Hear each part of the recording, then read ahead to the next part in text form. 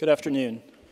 I'm Daniel Benjamin, and I'm delighted to welcome you to this event of the John Sloan Dickey Center for International Understanding.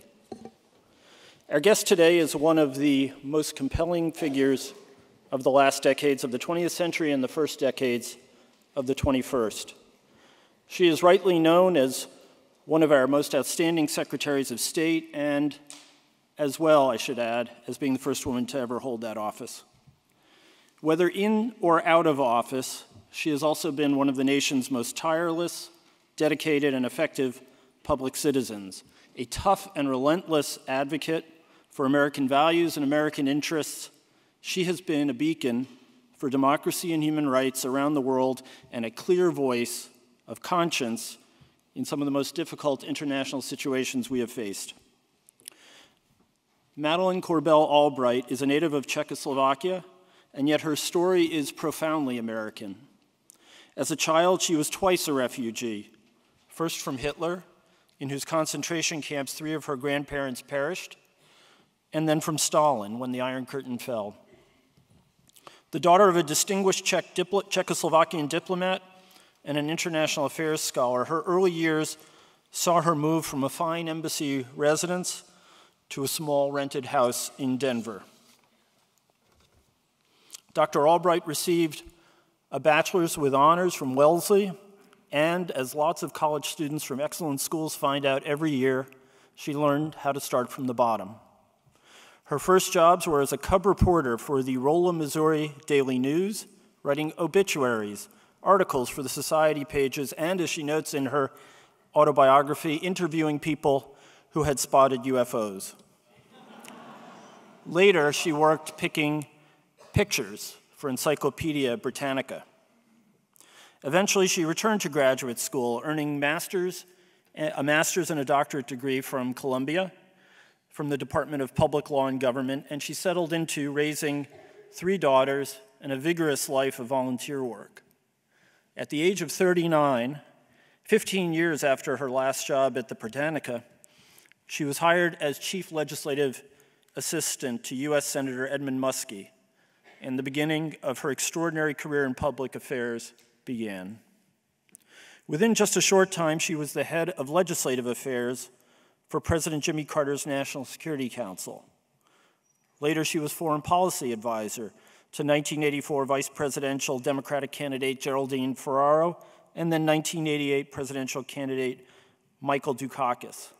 She was president of the Center for National Policy, and after the 1992 election of Bill Clinton, was confirmed as permanent representative to the United Nations. In 1997, she was confirmed by the U.S. Senate as the 64th Secretary of State, ascending to a post held by Thomas Jefferson, John Quincy Adams, a certain Dartmouth graduate named Daniel Webster, George Marshall, and Dean Acheson. There are no easy times to be Secretary of State, but Secretary Albright's tenure was notably challenging, and she faced conflicts in the Balkans and Iraq, terrorist bombings in Africa, a balky Middle East peace process, and the work of shaping post-Cold War Europe. Challenges remain in many of those areas, but it is a testament to Secretary Albright's achievements that those years now look relatively halcyon compared to some of the problems we face today. And the inbox she left her successor was but a fraction of what was left 8 years later to Secretary Hillary Clinton. It's worth noting as well that Secretary Albright was one of the very few secretaries, perhaps the only one, who was offered a promotion when she left office. But she declined her friend Václav Havel's kind offer to make her, or help make her, president of the Czech Republic, and resumed private life in Washington. Since leaving office, Secretary Albright seems, if anything, and if it is physically possible, to have accelerated. She is now chair of the Albright-Stonebridge Group, one of the world's foremost international strategic consulting firms, and professor in the practice of diplomacy at the Georgetown University School of Foreign Service. She chairs both the National Democratic Institute for International Affairs and the Pew Global Attitudes Project, and serves as president of the Truman Scholarship Foundation.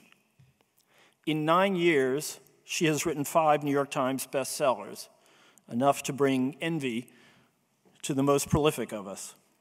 These include Madam Secretary, a memoir from 2003, Memo to the President, How We Can Restore America's Reputation and Leadership from 2008, and most recently, Prague Winter, a personal story of remembrance and war, 1937 to 1948, which was published in 2012. In that same year, 2012, Secretary Albright received the Presidential Medal of Freedom, the nation's highest civilian honor, from President Obama. When she is not on a plane or at a podium, she is doing something in some ways even more remarkable, supporting and developing the community of foreign policy practitioners in Washington and around the country. Everyone knows well Harry Truman's quip that if you want a friend in Washington, buy a dog. But as someone who has benefited immeasurably from her wisdom and her friendship, I can say that President Truman never knew Secretary Albright, who has been an advisor and a friend for me and many others who have served in or around government in recent years. And her presence here is a testament to that kind of friendship. Believe me, this sort of generosity with time and support is not the norm out there. And there's a generation of us who are profoundly grateful to Madeleine Albright for her leadership and especially for her friendship. And it's now a great pleasure for me to welcome Secretary Madeleine Albright.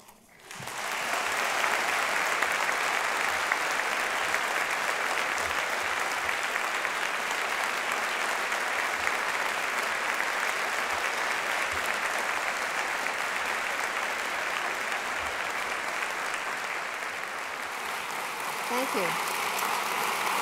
Thank you very much. Thank you. Thank you. Well, Ambassador Benjamin, I would like to thank you for telling everybody who I am, because not everybody always knows. Not long ago, I was coming back from China, and Chicago was the first port of entry, and I was there getting undressed for the security people. And I put my stuff down on the conveyor belt, and the lady behind me said, "So where'd you get all those screw-top bottles? My bottles all leak." I said, "Well, I got them at the Container Store." And then I was going through the magnetometer, and the TSA guard looked at me and he said, "Oh my God, it's you."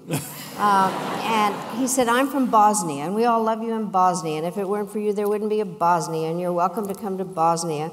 And then he said, "Can I have my picture taken with you?" So we stopped the whole line. It's a complete mess.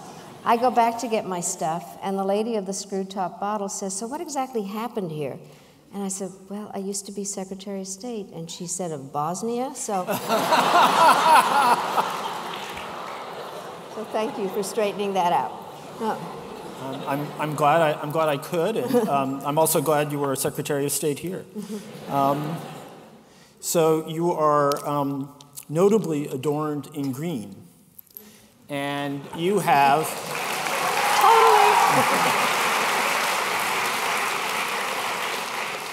and in the sense of connections and not of neckwear, you have lots of Dartmouth ties. Perhaps you'd like to review those. I would. I'm delighted, and I have to say I'm a Dartmouth mother. My daughter is the class of 1983. She was the goalie of the ice hockey team. She has many varsity letters from Dartmouth, and she was a very proud alum. She also was part of the Tucker Program Foundation, which is what directed her to the law. She is now a judge. So.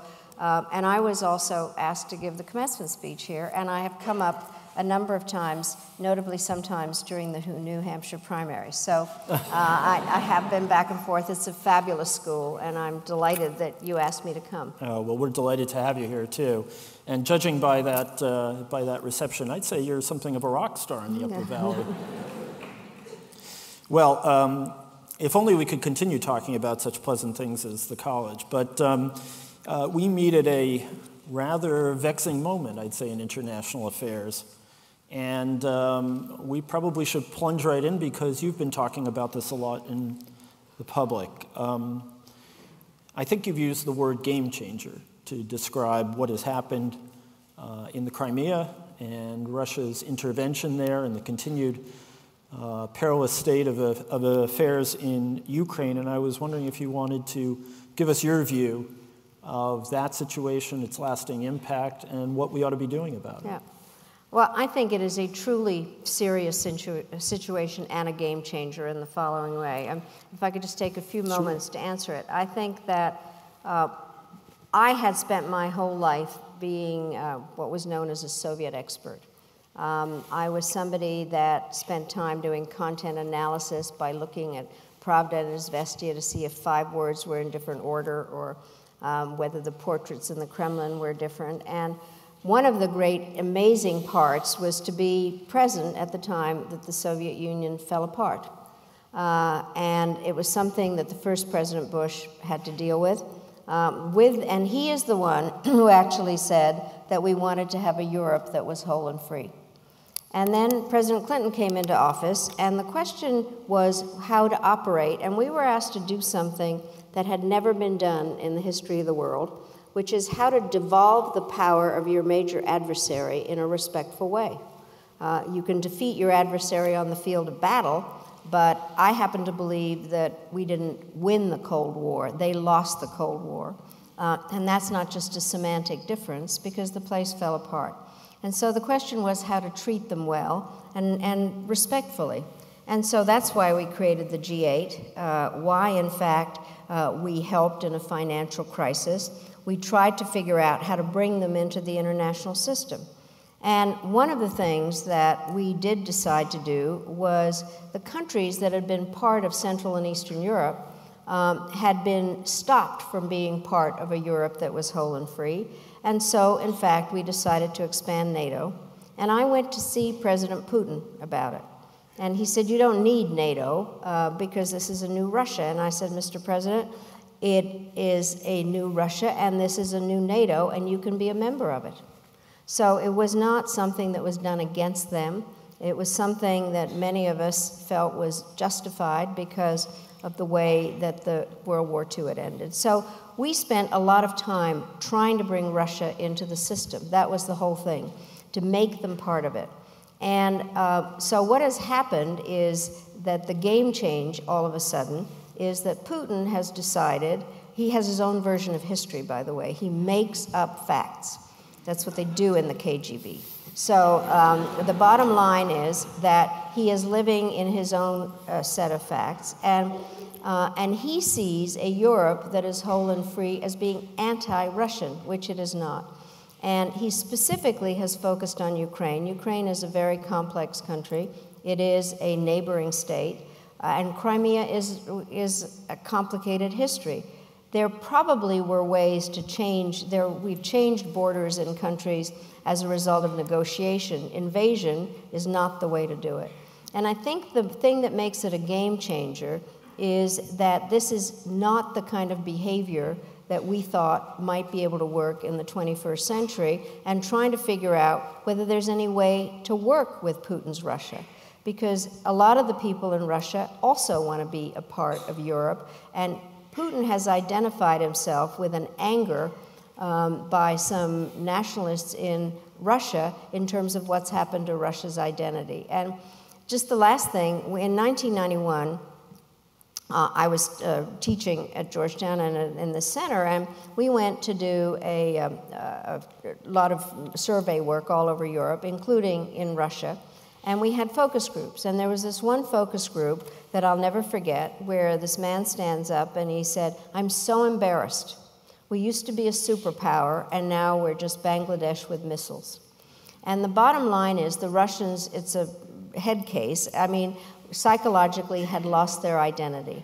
And I think Putin has bought into that, and he is trying to present a larger kind of a nationalist Russia that can have pride in its history. And I think they need to have pride in their history, but it doesn't mean that they have to dismember Ukraine.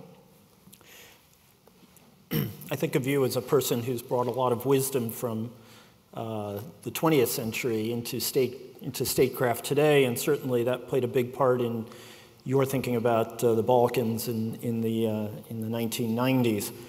When you look at someone who is using a myth of sort of a stab in the back, as Putin has been using about the West and the period after the collapse of the Soviet Union, has been playing on ultranationalism, has been upholding himself as the keeper of a certain kind of civilization, a Russian civilization.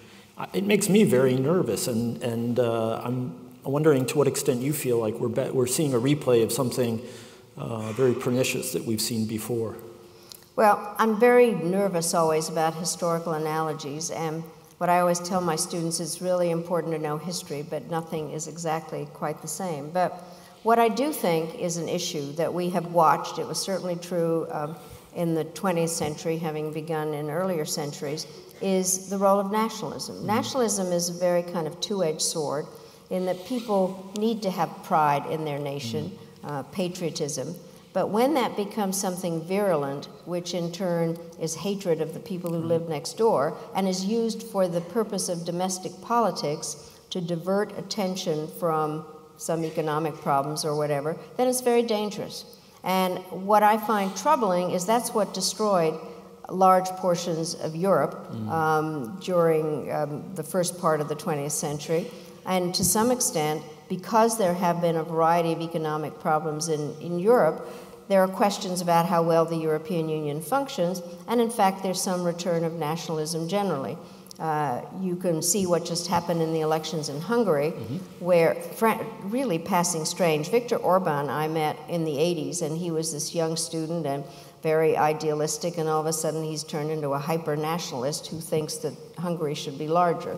And so it is a dangerous aspect.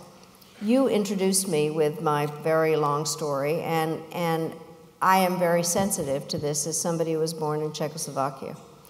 Czechoslovakia is a multi-ethnic country, and one of the issues really was what happened to a very large German minority, which once Czechoslovakia had been formed in 1918, many Germans lived in the northwestern part of Czechoslovakia, known as Sudetenland because it's south of Germany. And there were some people who lived there who felt that they had not gotten the jobs they wanted. But for the most part, as I look at history, it was fairly well, carefully done. And they did have jobs, and there was a way to make everybody live together. There was a person there who provoked problems. His name was Konrad Henlein. He was a Nazi. And so the issue came, what was going to happen to this part of the country? And one of the parts, this is why I try to be careful about this, is that people were concerned about what was going to happen. And the issue was Munich. And what happened was that the Germans and the Italians made a deal with the British and French over the heads of the Czechoslovaks. They never were at the table. And the country was sold down the river. And so I think one has to be careful not to exclude. I mean, in this case, the Ukrainians have to be at the table. You cannot have somebody who uses provocation in order to separate one part of a country from another. We don't have to go into all the motivations of it, but these kinds of things have happened, and they are very dangerous, and you never know when they're going to stop. And as we think forward about what we can do to redress the problem or ameliorate it, there is no military option, as we all know. Whether it's Bangladesh or not, it has a lot of nuclear weapons. And no one wants to see bloodshed on the European continent. Unilateral sanctions by the United States aren't going to make any difference. In fact, they'll probably make us look weak, if anything. And I guess the question I have for you is, do you see the West coming together around this issue and taking the kind of action that is necessary? I think this is really a moment when Europe needs to be heard from. I thought last week that in fact Putin, who had tried to divide Europe, had actually united it. And what I thought was very interesting, President Obama had been scheduled to go to Europe. These were previously scheduled meetings that were taking place in Brussels and The Hague. And in fact, he brought a lot of leaders together. I think there was a very strong statement in terms of support. And the hope is that it will last. Though in terms of reading the paper this morning, there are already some questions about where the Germans are on this. This is the problem, if I could state it this way. Economic sanction, well, first of all, at Georgetown I teach a course. I say foreign policy is just trying to get some country to do what you want, is all it is. So the bottom line is, what are the tools? And so there are not a lot of tools in that national security toolbox. There is diplomacy, bilateral, multilateral, on one end, and the use of force on the other, the threat of the use of force. And as you know, when we were in the government, people would say, don't threaten the use of force unless you're prepared to use it. Right. Law enforcement and intelligence, and in the middle are the economic tools, the carrots, which are trade and aid, and sanctions, which are the sticks. Sanctions, so we always like to choose the middle option, and so in many ways, sanctions are the tool of choice in many, because diplomacy you do all the time, and the use of force brings its own problems. The question is always between unilateral and multilateral sanctions. The problem with sanctions is they take quite a long time to take effect. It is a matter of cutting off a variety of people from their capabilities of carrying on economic life. And what is interesting is often the countries, the targeting countries, also absorb the problems of sanctions as well as the targeted countries. And so there's some pain to it. There is the evident problem in Europe, which is even more dependent in terms of trade and issues with the Russians, as to whether they're going to suck it up and deal with it. And that is the question. We are operating with democracies that obviously have to have the support of their people, and the sanctions take a while to take hold. I do think that the point has to be made over and over again that this is a game changer, that many things could change in Europe if, in fact, there is not a unified approach to it. What is making people nervous right now, Crimea we can talk about because it is a very historically peculiar place in that way. But the bottom line is there are Russian-speaking populations in the Baltics, in Latvia more than the others. There's the issue of Moldova, where there already is this kind of peculiar place called Transnistria. And the question is, to go back to your issue, is do you protect some kind of an ethnic group? These are multi-ethnic societies. And there's always some group that is ready to be paid to be provocative. And so that's the danger, is that this will spread. And if we don't stand up in some way, in a unified way, then the issue of Europe whole and free is a real question. And I believe that the United States is much stronger when it has a unified Europe working together so we can deal with the problems in some other parts of the world. One of the first things that you learn in diplomacy, of course, is that everything is connected, much to one's frustration. And when we look at some of the other key issues that we're dealing with around the world, they depend on Russian cooperation. How do we go forward now in terms of dealing with Iran and its nuclear program? We weren't getting a lot of cooperation of the Russians on Syria, but there too, the structure of the international community is such that it's very hard to make any progress without Russia. How do we get ourselves out of this Gordian knot? Well, I think one has to make the assumptions that the Russian foreign policy is not altruistic as far as either Iran or Syria is concerned, that they have national interests that they want to deal with. And so I think that you're absolutely right, everything is connected, but we just shouldn't say that it is. And that basically there's a P5+1 meetings going on in Vienna now on Iran. And the question is how the Russians are going to behave in there. But theoretically, they also don't want to see a nuclear-armed Iran. On Syria, again, this was not done out of altruism. They were concerned about the spread of chemical weapons into various parts of Russia, frankly, in terms of extremist groups, et cetera. They wanted to get some control over the chemical weapons. They haven't exactly shown that they are helpful when we talk about humanitarian assistance in Syria. So I think we just have to assume that there are certain areas where the Russians will see their realistic approach that they need to work with us. But a lot depends on the mood, a lot depends on whether they actually look at it that way. But we are part of the deal was here that we thought that we were going to make Russia a part of the international system where they would actually be helpful on certain issues.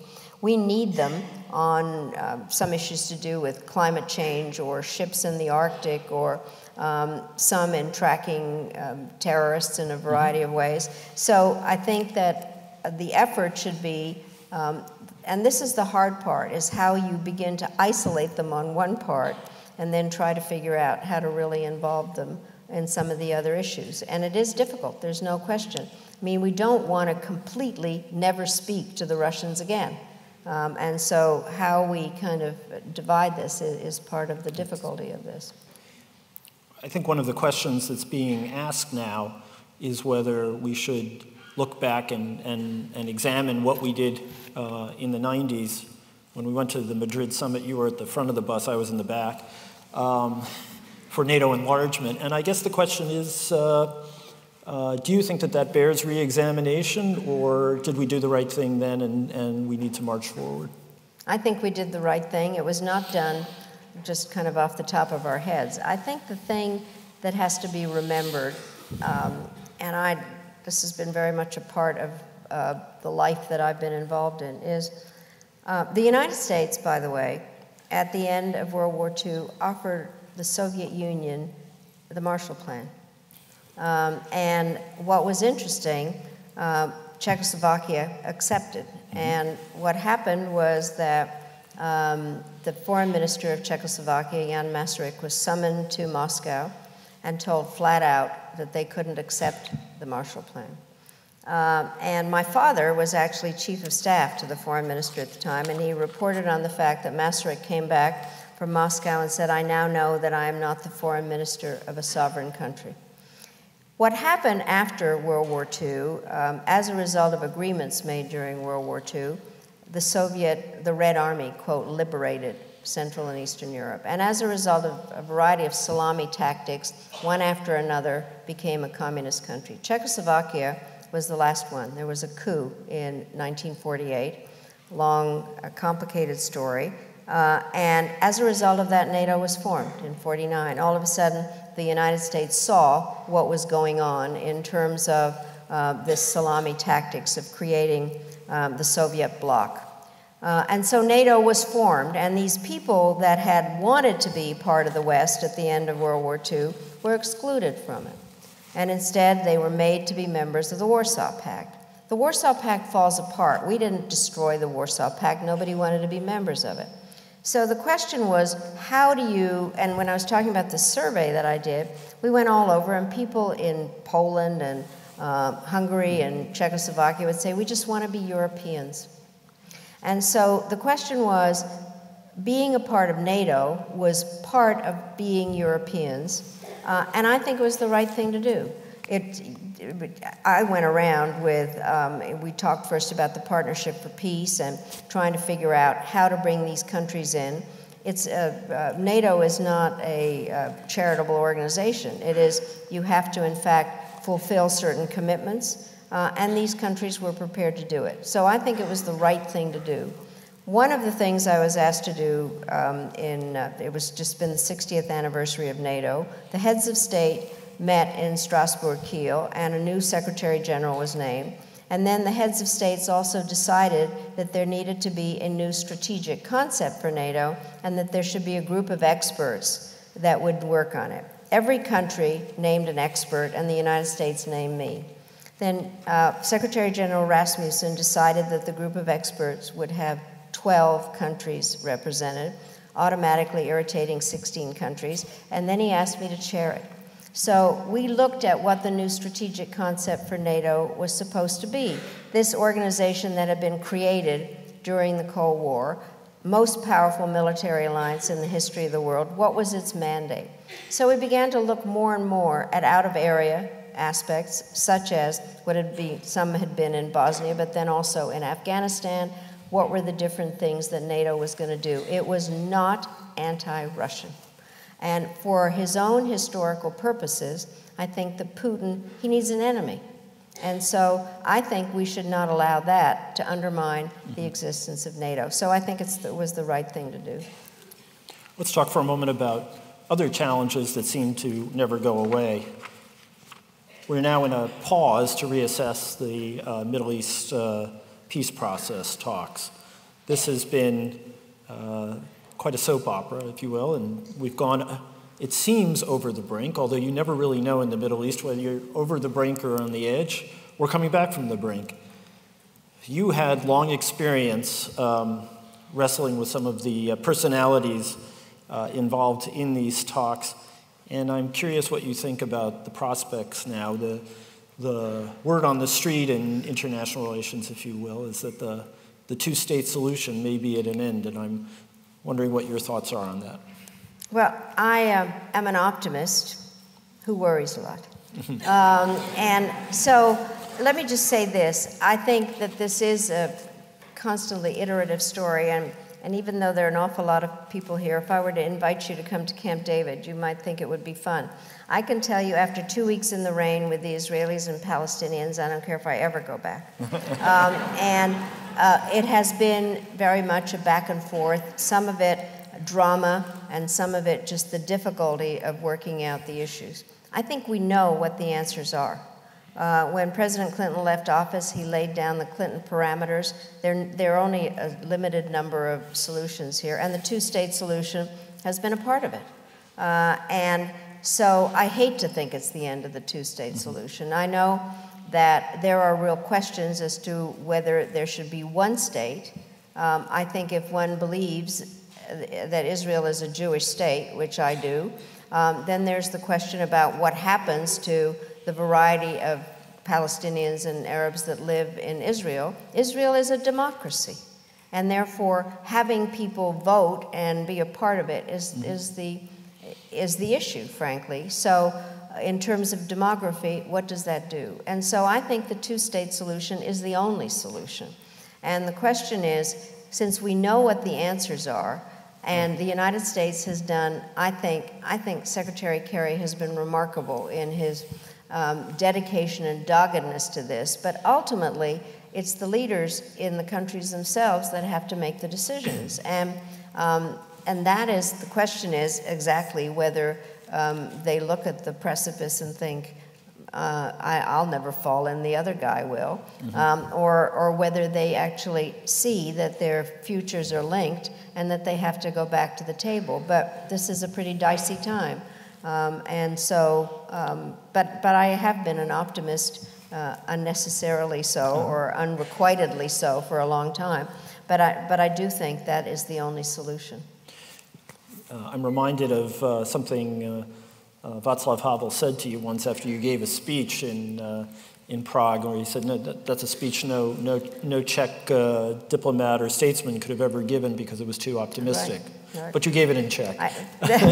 No, but I mean, everybody has their history, and wouldn't be an optimist. I mean, I grew up in Czechoslovakia. I came to the United States. I got to be an American citizen, and I ended up as Secretary of State. Not so bad. Not so bad, no.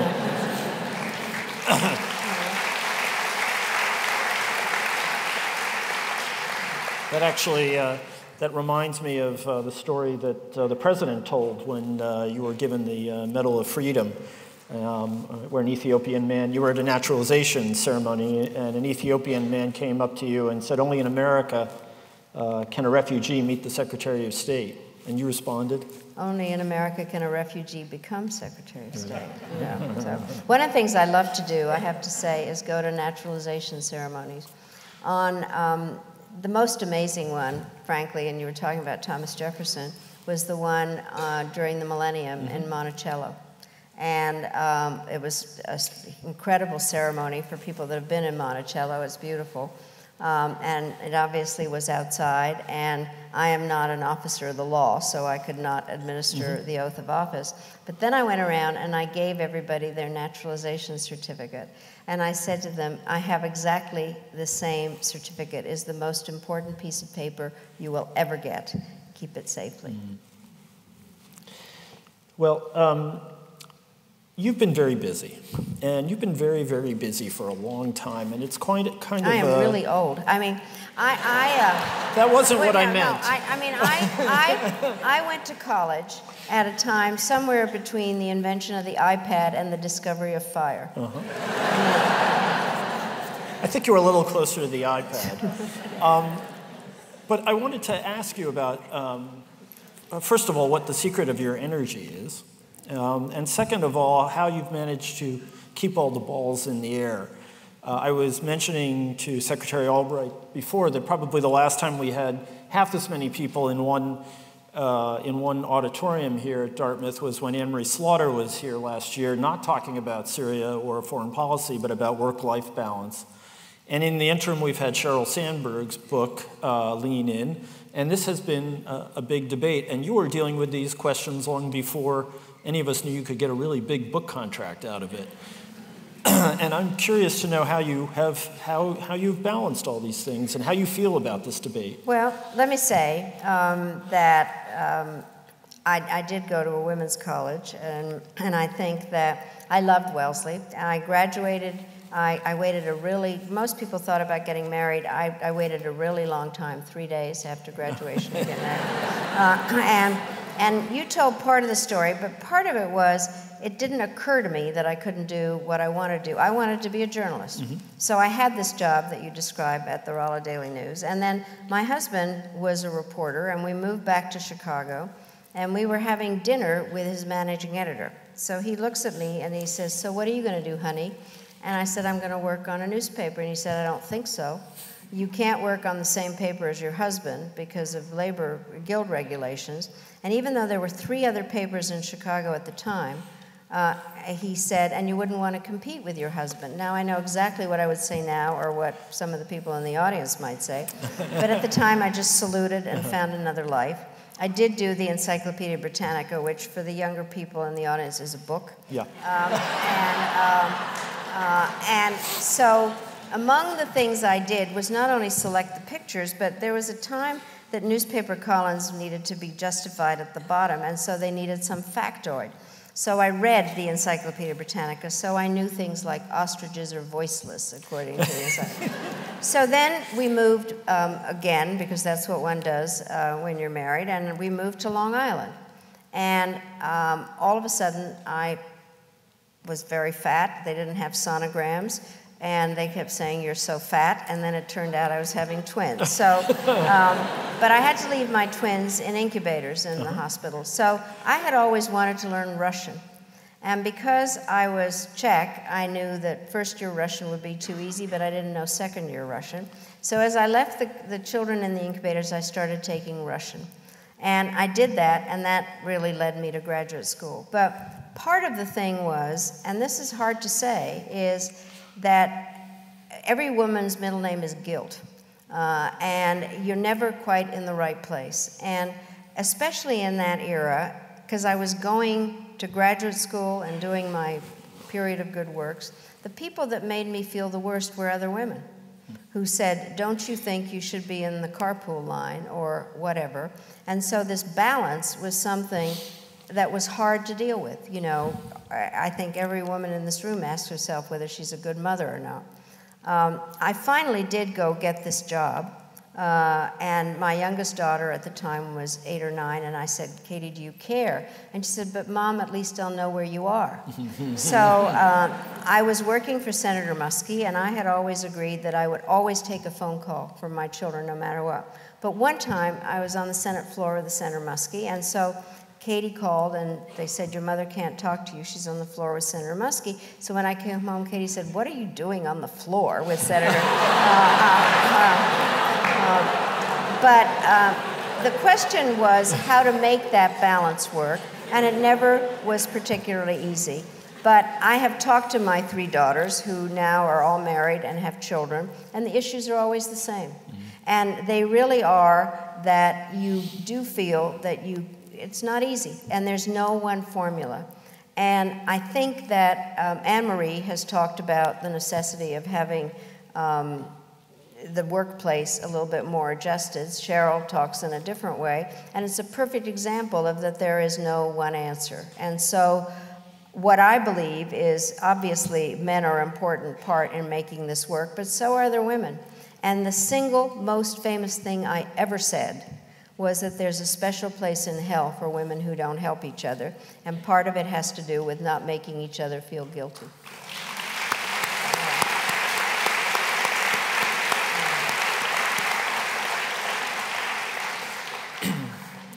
Well, of course, since you were Secretary of State, it seems as though women have pretty much had a lock on that position. Secretary Kerry is trying to claw that turf back. But I'm curious what your evaluation is of the progress of women in both the foreign policy field, but in Washington more broadly.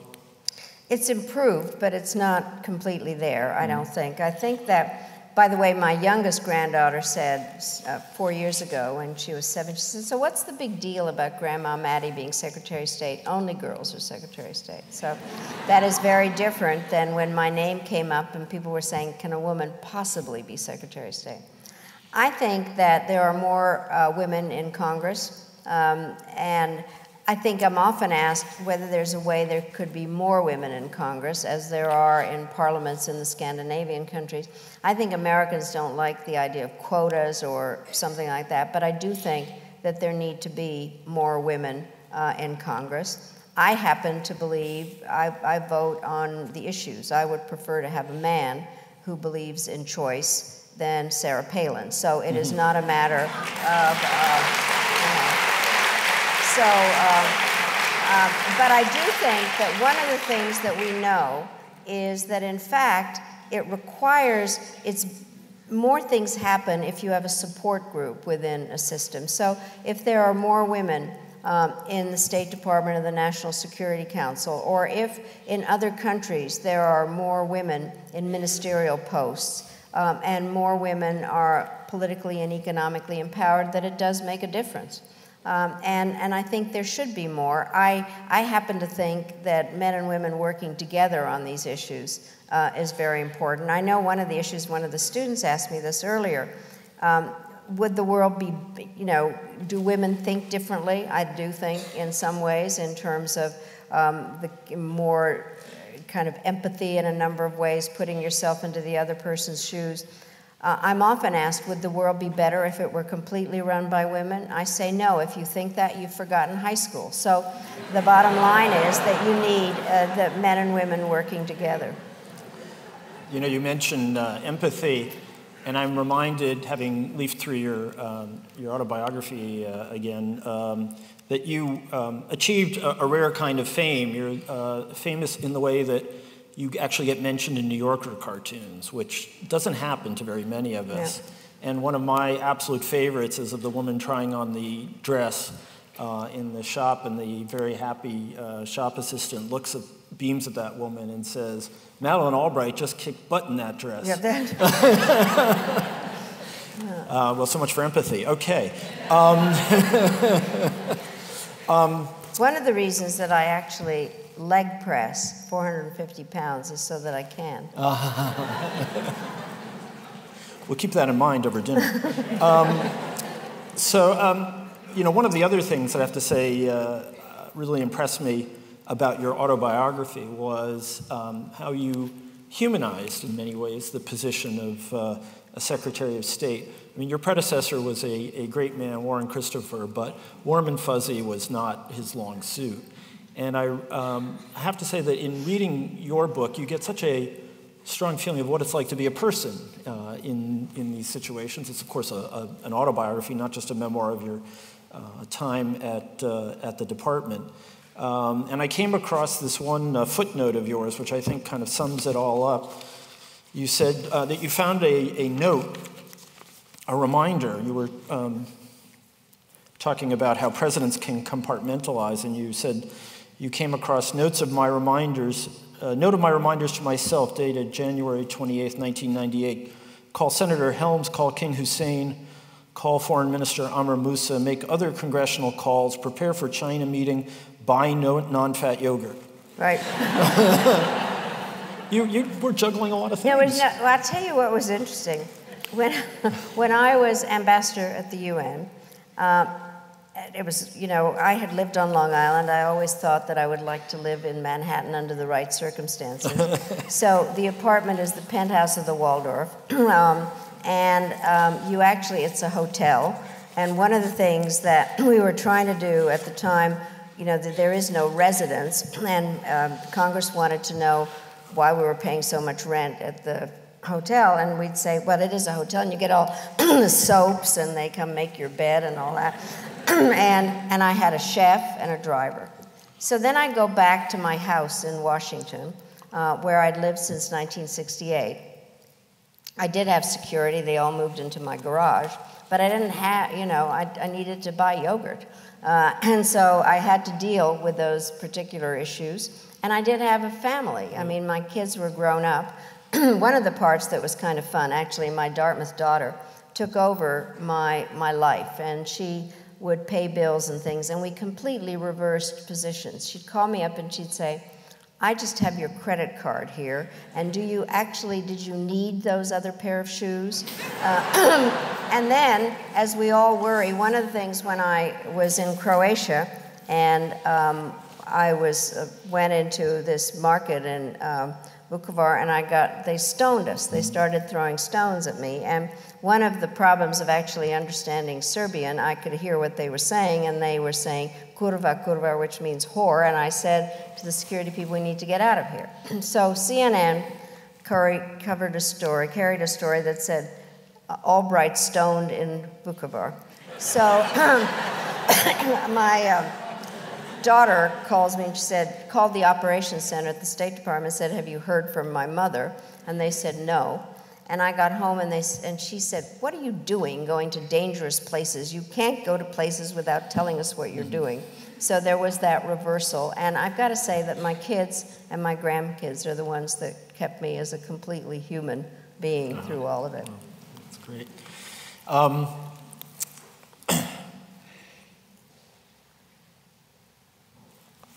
We should probably come back to a slightly more somber issue, and that is that, as you know, today we are one day after the 20th anniversary of the beginning of the genocide in Rwanda. And this is something that you have spoken about a great deal, and I believe everyone who was in that first term of the Clinton administration feels burdened and troubled by what happened then and there. But I am curious to know if at this particular milestone you have any more thoughts about it, and as we face a particularly impossible challenge in Syria where the killing goes on, what we might be considering to improve our reaction to these kinds of humanitarian crises. It is clearly something that has been on all our minds, and it's certainly something President Clinton has over and over again asked for. How did this happen? Why did it happen? And trying to figure out what went wrong. I talk about it fairly frequently, and one of the things, because I do teach this kind of decision-making course, is, and you know this from your own experience, which is that hindsight is terrific. There's a lot of information that comes out afterwards, but at the time you have to make decisions on the basis of the information that you have. And people may not believe this. I just tell you it's a statement of fact because I went back over intelligence and things. We didn't know everything that we now know about what happened in Rwanda. And in fact, the information, it was what I call volcanic genocide, because the airplane of the Hutu president was shot down, and all of a sudden this happened very quickly. I spent a lot of time arguing about my instructions, and I won't go through all that. But what we're watching now is rolling genocide in a number of different places. And I have spent a lot of time looking at all of this. We all have our stories, and I am a child of World War II. One could make the argument that people didn't know what was happening during World War II. In the Balkans, we began to get information on what was happening, and there are a lot of reasons that I thought we needed to do something in the Balkans, but it was because we saw on CNN that people were being raped and murdered for being an whatever ethnic group they were. I have tried to keep with this issue for a very long time and did a task force under the auspices of the U.S. Institute for Peace and the Holocaust Museum on genocide prevention, trying to figure out how you get the information ahead of time. And very rarely does a task force produce any results. But what happened was we suggested that there be an atrocities prevention board within the NSC system. And because Samantha Power was there as an individual, it does exist. President Obama made it happen. So then there was the next piece to it. And I was asked to co-chair a task force on what is now known as the responsibility to protect, which makes life very different. If you know that something is happening, does the international community have some responsibility to do something about it? And it's a General Assembly resolution that has been out there. And so the Libya mandate was done with the responsibility to protect in it. And the question is then, who carries it out? And what happens if it goes slightly? There's a real question as to whether Libya hurt or help the responsibility to protect. There's the judgment that it hurt, because to some extent it went beyond protecting the civilians to regime change. So the question is now Syria. There is no question that people are being barrel bombed and starvation is being used as a weapon of war. I happen to think that there is this responsibility to protect, but the question is who carries it out, and what are the issues if in fact there is no no-fly zone, or how do you provide the humanitarian assistance? But I think we're slowly learning, but what I think, and I was asked this question yesterday in Washington, I know what I feel like that we didn't do Rwanda. I know what it's like. I get asked it, President Clinton gets asked it. We are going to be asked, why didn't we do something about Syria? Not 20 years from now, but a year from now, and I do think that that responsibility to protect exists. And one of the things, to go back to the historical analogy, I finally, as a result of writing Prague Winter, understood some of the decision-making process around Munich. And something that I never quite understood was how tired the British and French were from World War I. They had lost a whole generation of young men. Their budget was a mess, and their military was decapitated in many ways. And while I will always believe that Neville Chamberlain is one of the more odious characters in history, I do understand all of a sudden why he wanted peace so much. And what he said about the country that I was born in, why should we care about people in faraway places with unpronounceable names? So the question is, we are tired from Afghanistan and Iraq. Our budget is a mess. There are questions about our military. And so we have to ask ourselves, do we care about people in faraway places with unpronounceable names? And will we be sorry if we don't actually do something about it? You mentioned Congress before. And for a moment, I was thinking that the first question that I would ask you today was, is it really like in House of Cards? Is it really that bad? But this is a broader question about polarization. You managed to have a good working relationship with a man whose nickname was Senator No, Jesse Helms, who was really one of the legendary figures in the history of the Senate, and a man who was very, very challenging to work with by all accounts. It doesn't seem like there's even that kind of relationship across the aisle anywhere today. And as someone who has watched Washington through administrations, Republican and Democrat, I'm wondering what your reflections are on what we need to do to get out of this mess. Well, I think it's not as bad as House of Cards, but I think it is essential to have that relationship. And I learned that from Ed Muskie. Mm-hmm. Ed Muskie became the first chairman of the Budget Committee. And the question was how to make it work. And he told of all of us that worked for him, you have to work with Senator Henry Bellman, who was the ranking member Republican from Oklahoma. And there were a lot of relationships that went across the aisle. We worked with Senator Dole, a number of different people. My Helms relationship solidified that in my head. And I'll tell you how it happened. Was I had just been made ambassador to the United Nations, and I get this phone call from Senator Helms himself saying there was a women's college in Raleigh, and he said, you have been invited to come and speak at the bicentennial anniversary at this women's college, and would you do it? And I thought I could get out of it by saying, sure, I'll do it, but if you come with me. So I get this call back a half an hour later, said, I've changed my schedule, I'm going there with you. So we go there, and when somebody has invited you to speak and they introduce you, they usually, you were really nice, but they usually say nice things. They're not going to say this idiot woman has just shown up here. So he introduces me. I was talking to students. They were asking me questions about the UN. Here's this man who hated the UN. And I was answering them, and we flew back together, and he actually kept talking about it. He was very interested in it and all of that. Then what happens is he calls me up, and he said, I want you to come to my alma mater, Wingate.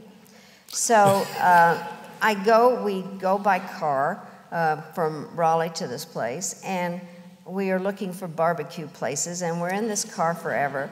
And we finally get there, and he was basically bionic in terms of having artificial hips. He couldn't move and had to get out of the car. So I'm helping him out, and I'm hanging on to him. And they're pictures, and they all of a sudden start saying The Odd Couple. I'm trying to... So I managed to talk about the Chemical Weapons Convention and the convention about the equality, CEDAW, about women. He's sitting in the audience. Sitting with me on the stage, and we keep talking about more and more things. So then I'm named Secretary of State, and I go to talk to him about confirmation, and he said, Ms. Madeleine, we will make history together. And if you look at my hearings with him, they're all on tape. He's winking at me and being very, very friendly. We were talking about NATO expansion. It wouldn't have happened without him. And so I do think, despite the fact that we disagreed on very basic aspects of America, ultimately we were able to work together. And I think it makes a difference. And I am very troubled by what is going on now. I love the American system. You were talking about executive. I did a lot of I worked with Congress when I was on the National Security Council. I am chairman of the board of the National Democratic Institute, which talks about the nuts and bolts of democracy. We're all over the place. So we were somewhere, and I'd say the essence of democracy is the existence of an opposition party, because in fact it allows a choice to the voters and accountability to the government. And it's important to compromise. So then they say to us, whatever country, yeah, like you guys now. So we are a very bad model for our own system. And so I do think it's essential, and I think we all need to work on it. I actually have a lot of Republican friends, and they, the kind that I have, kind of feel out of it in terms of some of the things that are happening. And there's the center that needs to be worked on. And part of the problem that has happened in terms of some of the international issues, the far left and the far right have met on the other side in terms of not getting involved in anything internationally. And I think that is dangerous, obviously, the way that we've been discussing issues. So I would like to see more Democrats in the center work with Republicans in the center to try to regain some civility and actually get something done.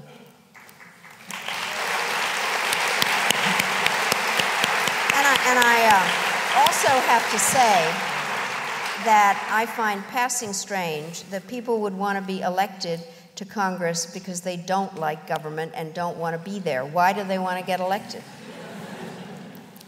I'm not sure anyone here can answer that one, but I just want to ask one last question, and then we'll turn it over to the audience, which I'm sure will have many more interesting questions than I have. But diplomacy is about sending signals, and you innovated a new kind of signaling that had to do with jewelry. I know that you've written a whole book about signaling through jewelry. My guess is that there are courses at NYU and elsewhere that would love to have you come talk about fashion and diplomacy. But tell us about the brooch you're wearing, and perhaps about some of the other pins that you have used to send messages. Well, I tell you how it got started. When I got to the UN, it was in February '93, and the Gulf War had just ended, and the ceasefire had been translated into a series of sanctions resolutions. And I was an instructed ambassador, which meant that we had to keep the sanctions on. And my instructions were to say perfectly terrible things about Saddam Hussein constantly, which he deserved. He'd invaded Kuwait. So we went at this a long time. Finally, there was a poem that appeared in the papers in Baghdad comparing me to many things, but among them an unparalleled serpent. And I had a snake pin, so I decided to wear it when we were talking about Iraq. And so you've seen when the ambassadors come out and talk to the press after the meetings, and all of a sudden the camera zeroes in and says, "Why are you wearing that snake pin?" I said, "Because Saddam Hussein compared me to an unparalleled serpent." And then I thought, well, this is fun. So I went out and I bought a lot of costume jewelry according to what I thought we were going to do on any given day. So on good days, I wore flowers and butterflies and balloons, and on bad days, insects and a variety of... So the other ambassadors would say, well, what are we going to do today? And as you remember, first President Bush had said, read my lips, no new taxes. So I said, read my pins. And that is how it started. So then there are lots of stories that I have with them, but there are times that the pins... well, this pin, let me tell you about, was given to me by General Shalikashvili, my great friend. He'd be chairman of the Joint Chiefs. It's actually called America, and the pearls signify the aspects of America: justice, freedom, prosperity, liberty. So I thought it was a good thing to wear. Pins have gotten me into trouble, and they've gotten me out of trouble. So what happened, you've seen this picture when we were doing the 50th anniversary of NATO. And what happened was that President Clinton and Secretary of Defense Bill Cohen and I were sitting on a sofa, three of us, and I don't know who started it, but we did the hear no evil, see no, speak no evil monkeys. And it was in Time magazine. We looked like crazy people. And so I decided that I was somewhere and they had 3 monkey pins, so I bought them.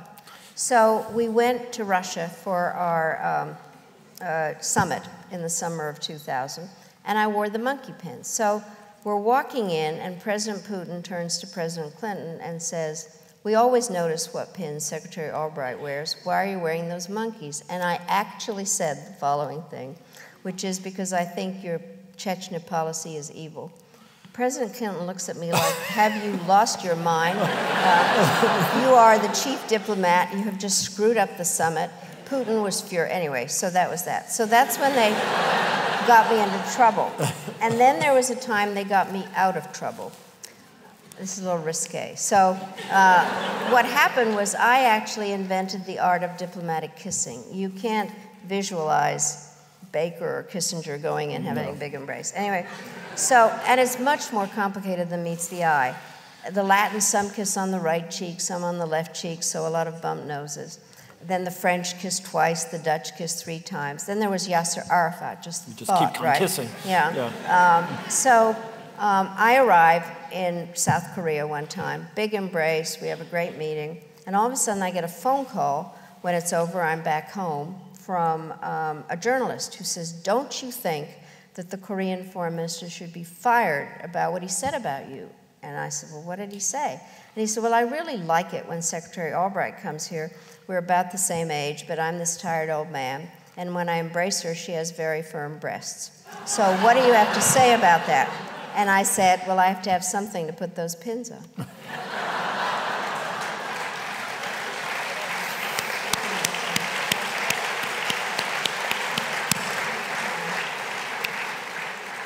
Okay, well, you took the wind out of my sails. I can only say that having mastered diplomacy, policy, politics, stand-up is the obvious next step. And with that, how about we have some questions from the audience? Please, I just want to ensure that, please state your name. That's one rule. The other rule is please have a question mark at the end of the question. No perorations, no declamations. That'll be great. Thank you. Can we start over here? Thank you very much. What actions would you actually like to see the U.S. take in Syria in regards to Syria, and do you think that those are actually feasibly going to happen ever? Well, I would like to see some kind of additional humanitarian assistance. The United States has done quite a lot, I have to say. And the question is how to work out a way to get more assistance in there in terms of some kind of and I'm not sure this can happen in terms of some kind of military protection, not necessarily by the United States, but in a way that food really could be delivered, and also medicines. One of the things that we're seeing, for instance, we have thought polio has been eradicated. It has come back in a variety of places. Syria is one of them, and it has spread to a number of other places. So I think that we need to somehow get in there. I know there are discussions about a no-fly zone. I think that's very difficult. And then I think that some of the diplomatic activities in terms of trying to get a transition government is essential. But I do think that we need to get some additional assistance in there, trying to figure out a protected way to get it in, but not just by the United States. Thank you. Hi, so shortly after you were Secretary of State, the terrorist attacks happened, and I was just wondering how much Afghanistan was on the radar when you were Secretary of State, and what you tried to do with Al-Qaeda and other terrorist organizations in that region. Yes. First of all, excuse me, Al-Qaeda was very much on the scene, and something, excuse me, one of the things that had happened very early on in '93, when there was an initial terrorist attack on the World Trade, or an attempt on the World Trade Center, also threats at the United Nations. This is something that we actually worked on together in terms of trying to figure out what happened, who had done it. We did know that various elements of Al-Qaeda and Osama bin Laden were behind a lot of the aspects, that he had spent some time in Sudan, and then there were the embassy attacks, which is a whole other issue in terms of how we responded to that. The other part, though, on Afghanistan that was going on was, I think, in many ways, Afghanistan, everything that happened after the Soviet invasion and the Soviets were pushed out, was lack of attention by the United States. We just left. And the Taliban, in many ways, was created, some by the Pakistanis, in terms of creating law and order. And what we were trying to do when we were in office was trying to figure out how to support and whom to support in Afghanistan. It was very much on our radar. I went a number of times to refugee camps. One of the issues was we didn't want to recognize the Taliban because of their treatment of women. And so there was kind of never, never land. We were trying to get then, when Osama bin Laden went to Afghanistan, to get the Pakistanis to help us get him out. That wasn't happening. And so it was very much on our radar screen, but not, I think, and by the way, one of the things that was going on, we spent an awful lot of time dealing with issues to do with terrorism. President Clinton, I won't go through, well, you were involved in all of this in terms of creating counterterrorism centers, a number of different ways. There was a whole part that was tracking Osama bin Laden. We were working on it in all kinds of ways. One of the interesting periods in American history or politics is the transition period. Both Sandy Berger and I briefed our successors about the threat of terrorism. There was no principals meeting to discuss terrorism until after 9/11. And there was a real question as to how seriously it was taken. But believe me, we spent a lot of time on Afghanistan and on terrorism. Okay, over here. Thank you again for coming, and my question is more about Eastern Europe. And so I studied abroad in Prague last year, and I talked to a lot of people about how they were nervous about a resurgent Russia, and I'm sure those feelings have only grown stronger since then. And with most of these countries in Eastern Europe now part of NATO, the Baltic countries, the Czech Republic, and so on, if Russia were to move into, to look to protect the Russian minorities in Estonia or in the Baltic states, would one of those states evoke clause or Section 5 of NATO? What are the prospects of that, or how do you see Eastern European countries reacting to Russia in their backyards? Well, Article 5 is central to the NATO treaty, and what it says is an attack on one is an attack on all. And one of the issues that we were dealing with when we were looking over the new strategic concept at all was how relevant Article 5 continued to be. Everybody signed up for it. What was an interesting question at that time was whether a cyber attack was an Article 5 attack. And the question was, were you able to trace it or not? So the question of Article 5 is out there. Article 5 has only been invoked once in the entire history, which was after 9/11. And the question is, I don't know if it were to be invoked, then in fact there is a responsibility to do something about it. And the question is, to what extent, what one would do, who would carry it out. It's the threat of Article 5 that I think is actually very important. I mean, it has worked in a number of different ways in terms of deterrence. The problem is, if one takes what is happening now, is there's not going to be some kind of a military, I mean, part of the way this has been happening is through provocations and things. So it's hard to speak about what might happen, but Article 5 is a real thing. One of the things that is happening is NATO has set up a number of exercises that are going on. There are airplanes that are doing surveillance. And NATO, Secretary General Rasmussen has really been fairly active on all this. And then when President Obama was in Brussels, this was a part of the discussion. We have an obligation. But the question is how the various parts of it would evolve. I think it has been an important deterrent, frankly. Okay. Over here, please. Okay. One argument I've heard against the two-state solution is that it would make it much more difficult for Israel to defend itself against future Palestinian aggression. Given that you're a supporter of the two-state solution, how would you respond to that?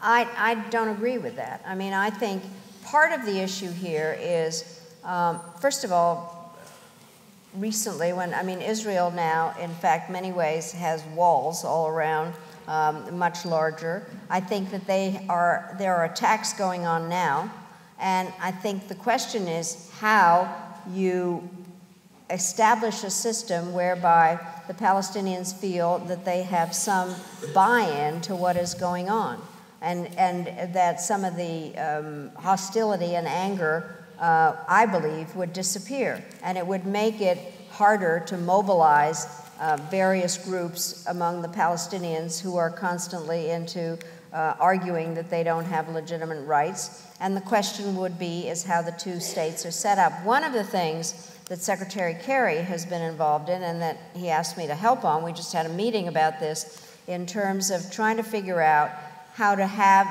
a way that in a new state of Palestine, there would be some economic viability. Part of the problem is that there's a whole generation of young people that don't have jobs. There needs to be, in a Palestinian state, economic investment and some validity and buy-in to having a different future. I have to tell you, when I was secretary and I went on my first trip as secretary to Ramallah, I went to a school and a young man there asked me, what is my future? And I couldn't answer the question. And therefore, I think that part of what needs to happen is to get this youth cohort having jobs that has to come from a two-state solution and economic viability of a Palestinian state. Okay. Madam Secretary, it's such an honor to hear from you today. My name is Evgenia Siderius. I'm a Foreign Service officer, and I joined the Foreign Service when you were Secretary. So my very first VIP visit was your visit to Thailand for the ASEAN Summit, and watching you sing with Alex Downer, Mambo No. 5, was my first formative experience as a Foreign Service officer. But in light of what we remember then, your very groundbreaking work in North Korea, can you give us your thoughts on the negotiations with Iran on the nuclear file? And if it goes well, what should be the next issue we broach with the Iranians? Should it be kind of containing the IRGC? Should it be kind of their mucking around? You know, I mean, how would you approach this? First of all, let me say, various things that you never thought you'd have to do as Secretary of State would be to sing. And you were good. No, I mean, Americans had, I was told when I first started that it's required at this last dinner of the ASEAN, every country puts on a skit, and somebody said, and America does really badly always. So this was all. On the more serious question, I think that the talks are going on right now in Vienna. I think Undersecretary Sherman, who is there representing, was, although it says senior official, basically kind of saying that they're hopeful in terms of some of the things that have been laid down at the moment. I think that there are viable options that are in the agreement in terms of the real question is the amount of enrichment that the Iranians can undertake, and will they stop in terms of dismantling certain of their plants and things. And so I think it is worth pushing forward on it, but it is all has to be verifiable. That is the problem. The issue is how you were talking about one thing links to another. We have a diplomatic issue at this very moment. The person that was named to represent Iran at the UN was one of the hostage takers in 1979, and we have just turned down the visa application. And so the question is how that kind of thing then impacts the negotiator in Vienna. And also, one of the things that we somehow forget are the domestic politics of Iran. And Rouhani is theoretically a moderate, how he operates within a difficult domestic environment and responds to this, and then does not look as though he's given away the entire Iranian negotiating position. But I think that the United States and the P5+1 are in a pretty good position if we keep pushing and try to make sure that it's verifiable. It does have an effect also on North Korea, and North Korea vice versa. But I personally believe that it is worth going forward with the Iranian talks and pushing and trying to figure out how much space Rouhani really has and verifiable. The verifiable part is the most important aspect, not to be fooled. Good evening, Madam Secretary. My name is Jesse Perez, and I'm a Master's in Liberal Arts Studies program here at Dartmouth. My question for you, generally speaking, is what are your thoughts and insights in terms of American statecraft being, certainly because we are a war-fatigued country, more militarized in the character and nature of our statescraft? Do you think that over the past 10 or 12 years, or 10 or 20 years, that American foreign policy, or the Department of Peace, in this particular case, has lost power, relatively speaking, to much of the conversations that revolve around, military issues? And if so, how do you think it's going to evolve over time? Well, I think that, as I said, there are a variety of tools that are out there, and having used force when the Clinton administration was in office, ultimately, after a great deal of diplomacy in terms of Bosnia and Kosovo and not having it work, of then using the threat of force, and then using diplomacy to use force, and then using diplomacy when force was over. I think you need that kind of mixture, but you don't try to use force as your main tool. What I was really troubled by, I do believe that the American model in terms of talking about our values and how we operate is something that is very important. The United States is better off when other countries are stable, and I happen to believe democratic and have market systems, and that's why I basically am an internationalist. But I'm worried about the militarization of policy, and especially worried, as I mentioned, because I am chairman of the board of the National Democratic Institute, that with what happened in Iraq, it militarized democracy. And I think it undermined the whole concept of how we are able to put our values out there. I happen to believe that the United States is an exceptional nation, but I don't believe that exceptions should be made for us. And when we do things that undermine that particular value system, I think it hurts us. And the militarization of our policy, I think, has hurt. It is one of the things that President Obama, by making clear that he wanted to end Iraq and Afghanistan, is trying to make clear that we don't have to pursue our policies through military means. And so I agree with you. I think the problem is, to go back to my toolbox, there are not a lot of tools in there. And if you decide that you're never, this is why presidents say all options are on the table. But the bottom line is not the first tool that you pick up, but there is this combination of force and diplomacy. So I've mentioned about the pin. General Shalikashvili gave it to me, and one of the times he and I were standing outside the Situation Room, and Secretary Rubin came by and he said, aha, force and diplomacy. And Charlie said, yeah, and which is which? So the bottom line is that the Pentagon and the State Department have to figure out how to work together. And you can't just eschew the use of force, but I prefer moving on the diplomatic track with force in the background. Can I just...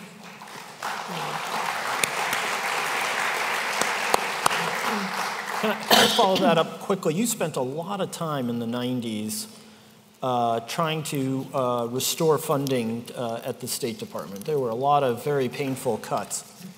And you talked about the toolbox. When I look at the toolbox, I always see a really big hammer and maybe a really small pliers because we so underfund diplomacy. We're in a better place than we used to be. But if you were president, what kind of would you like to see a State Department that had 10, 20, $30 billion more? Because ultimately, money is the key diplomatic tool, and I don't think people always appreciate that. And I think people don't understand the relative size of one budget versus the other. So even though the Defense Department is under sequestration and the Budget Control Act, it has somewhere around $500 billion. And the State Department, in order to pay for the services of the diplomats and the buildings and the programs, has about $50 billion. A lot of people on the issue of foreign aid, for instance, if I'm not sure, not in this audience, but other audiences, if you ask, how much do you think goes for foreign aid, people will say 25% of the budget. And you say, well, so no, but how much would you really think it should be? And people say 10%, and you say it's 1%, less than 1%. And so in many ways, a tool that one needs when I talk about it's the economic assistance in some form or another is a very important tool, and there's not a lot of money that goes to it. And people think that diplomats have fancy lives and go to a lot of parties, but the bottom line is the security of our buildings are important, and then having foreign service officers and civil servants that are able to do the work. So it's disproportionate, and I think one could do a great deal, and it's very hard to explain. I have to say that going up to the Hill and asking for foreign assistance, these are two words that should never go together. It's like selling some disease. So the bottom line is you have to say that this is good for our national security. It definitely helps us to be able to have that kind of money. Do you think the world has gotten more or less peaceful during your life? More or less peaceful? I wish, listening to your voice, that I could say it has. It is not in a strange way. There is no such thing. I don't believe in Cold War nostalgia, when in fact the US and the Soviet Union were facing each other with nuclear weapons. And when people like me were your age, we actually practiced going under our desks and being afraid of a nuclear attack. The bottom line is that the world was dangerous, but there were rules. And you operated in a way that people knew what was going on. Now what I think has happened is there are an awful lot of factors out there that are hard to control and figure out. And a lot about the system doesn't work. And an awful lot of people are dying in a lot of places. Some because their neighbors don't like them, or they are fighting over borders or something. And so if one looks at the world, it's not that peaceful. America is a very special place. We, I think, are blessed by having neighbors on both sides that are friendly, and mostly oceans that protect us. And so the question is whether people in the United States care whether our other parts of the world are peaceful or not, and whether problems out there come home to America. But you are going to grow up in a pretty tough neighborhood, not neighborhood as much as the environment, and the rules aren't there. yet, and one hopes that there will be rules that will make it more peaceful.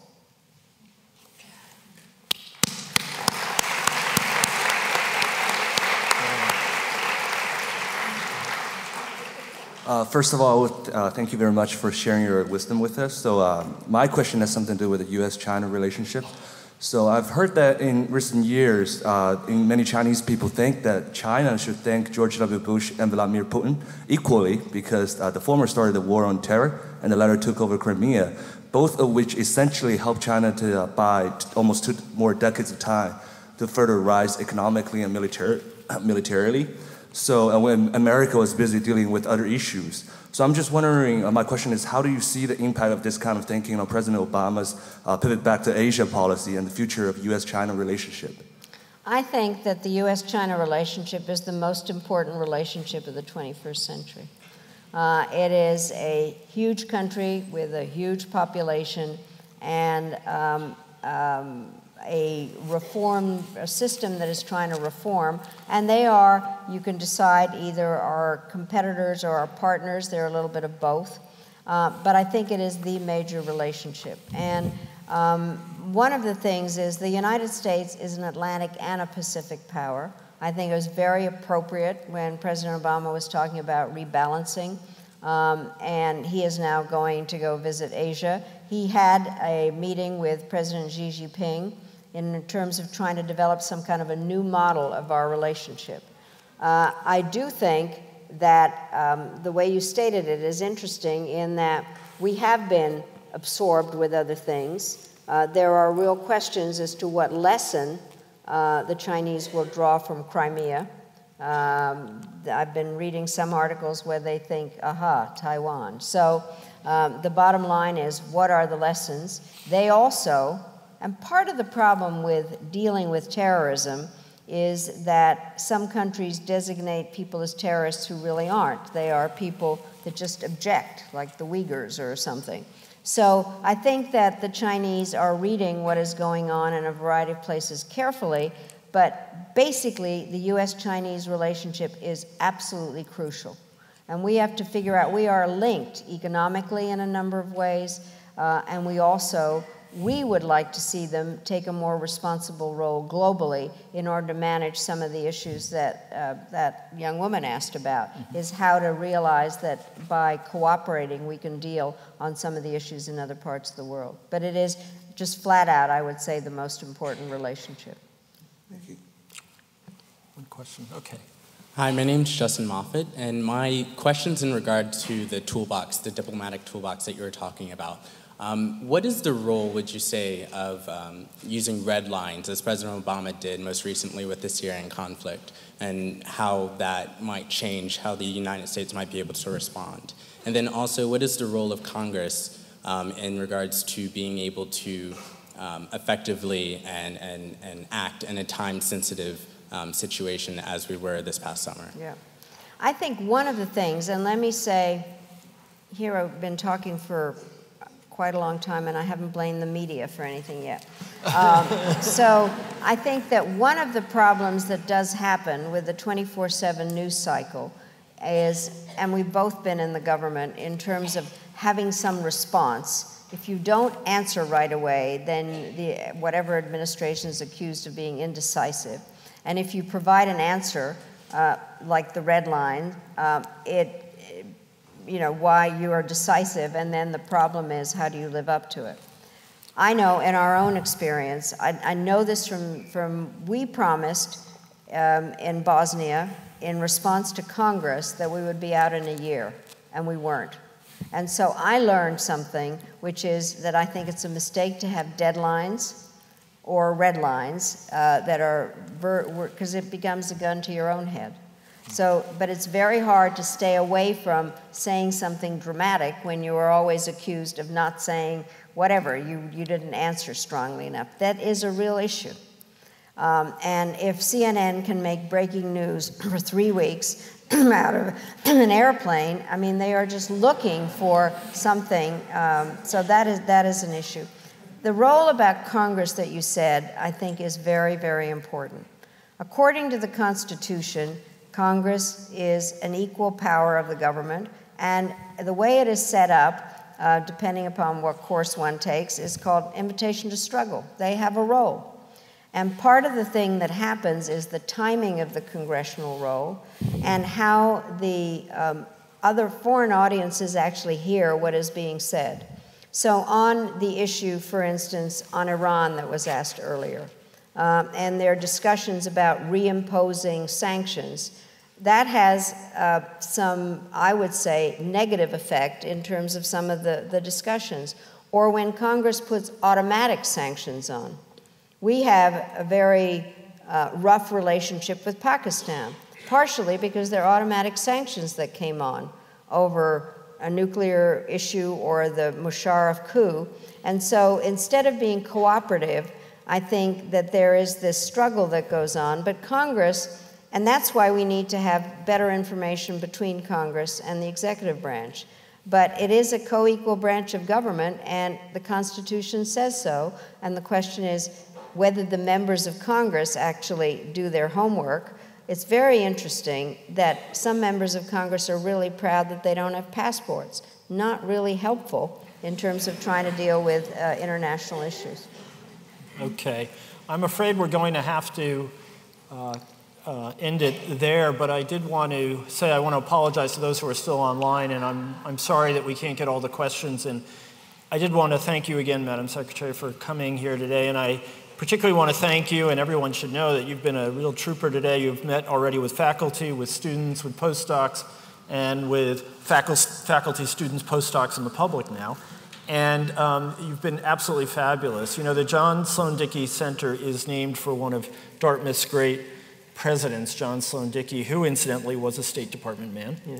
And at a critical time at the end of World War II and the beginning of the post-war period, and he argued forcefully for engagement and left a strong imprint on many, many Dartmouth grads, particularly with his famous remark that the world's troubles are your troubles and that there's nothing wrong with the world that better human beings cannot fix. Mm-hmm. And I can't think of anyone who embodies that kind of moral imperative more than you do. And so it's been wonderful. And I want to thank you for, we were partners in a lot of work, your service to the United States government, and how lucky Dartmouth is to have you here. Thank you very because much. I think practitioners make it. So thank you. Thank you. Thank you very much.